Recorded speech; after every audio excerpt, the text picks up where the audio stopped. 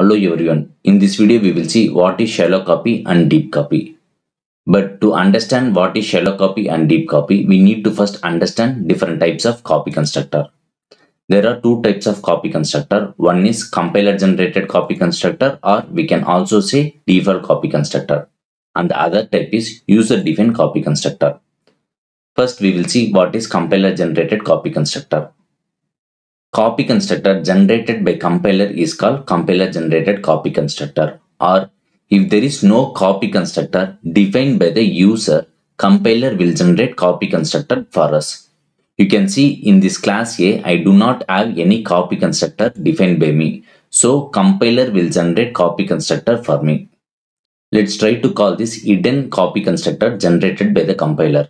To call copy constructor, I need some object to copy. So I will create an instance of this class. Now I will create one more instance of this class using copy constructor, which will copy object 1.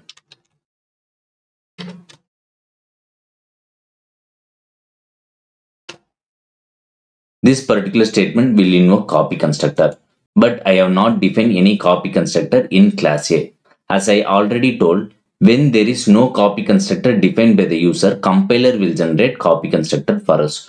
So this particular statement will invoke copy constructor generated by the compiler. But how to verify this? Whenever we run this program, if compiler don't throw any error because of missing copy constructor, then this statement actually invoked a copy constructor generated by the compiler. Let's run this program and verify this. If you see, there are no errors even though we have not defined any copy constructor, because this particular statement actually invoked copy constructor generated by the compiler. Because of this, we don't see any error. Now we will see what is user defined copy constructor. Copy constructor defined by the user is called user defined copy constructor. Let's say if I have my own definition of copy constructor, then that is called user defined copy constructor. I will define my own copy constructor here. Class name, which takes class name with constant reference.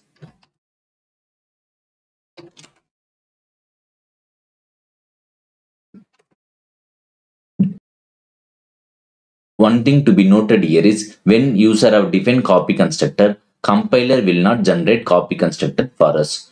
So whenever this statement gets executed, user defined copy constructor will get called. Let's run this program and verify this. We got an error. Let's see what is the error. No matching function call to default constructor. This statement trying to execute default constructor. As we do not have default constructor, we are getting this error. I will define default constructor to get rid of this error. Let's run this program again and see if user defined copy constructor actually getting invoked.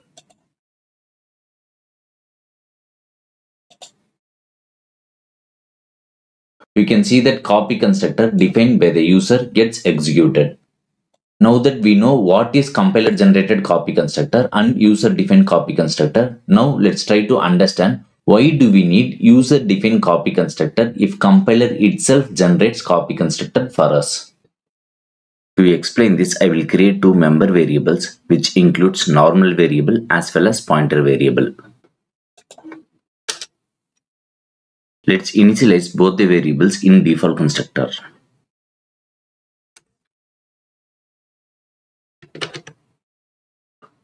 Now we will print these variables in both object1 and object2.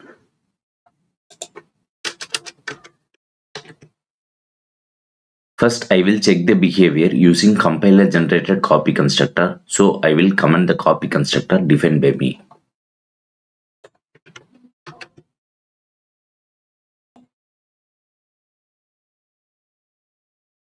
You can see that the value of x and p in both object1 and object2 are assigned with 5, which is expected.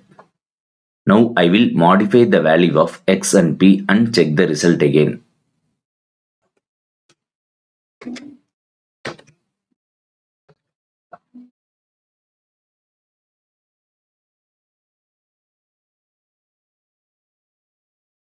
you can see that the value of x and p in object 1 is 10, which is expected as we have changed the value of x and p in object 1. And the value of x and p in object 2 should not get modified and expected to be 5 as we have not modified the values of x and p in object 2. But here you can see only the value of the normal variable x is 5, which remains unchanged, and this is expected. But the value of pointer variable p in object 2 gets modified to 10, which is unexpected. So this is definitely an issue with compiler generated copy constructor. So compiler generated copy constructor works well with normal member variables. But with pointer variable, it does not give expected output. This is because compiler generated copy constructor does shallow copy. We can also say this as member-wise copy. Member-wise copy is nothing but members of object 2 are assigned with members of object 1. To visualize this, I have written the definition of copy constructor generated by the compiler.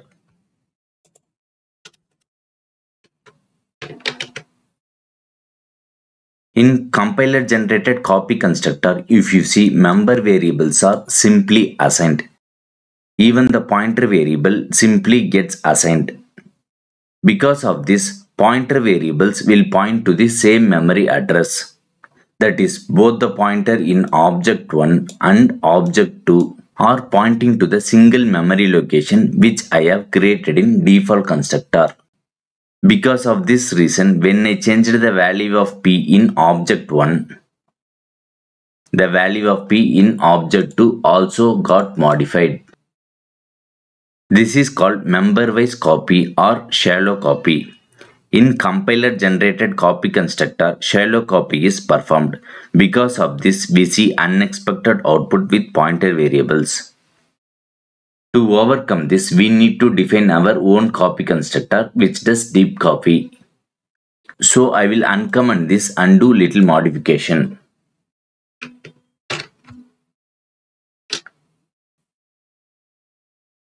To solve the issue which we seen in compiler generated copy constructor, for pointer variable we need to create new memory and then assign the values. With this, the pointer p in object 1 and object 2 will be pointed to different memory location. So changing the value of p with one object will not affect the other object. Let's run this program and see if this works.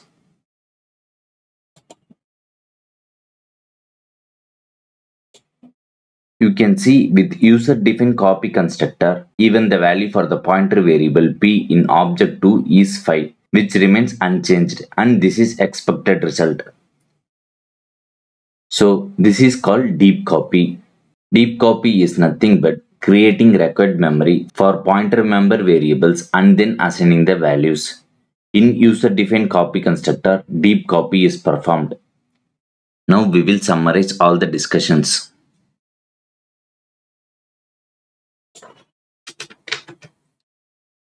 Shallow copy or member-wise copy is performed in compiler-generated copy constructor or default copy constructor. Deep copy is performed in user-defined copy constructor. If a class don't have any pointer member variable, then compiler-generated copy constructor is enough.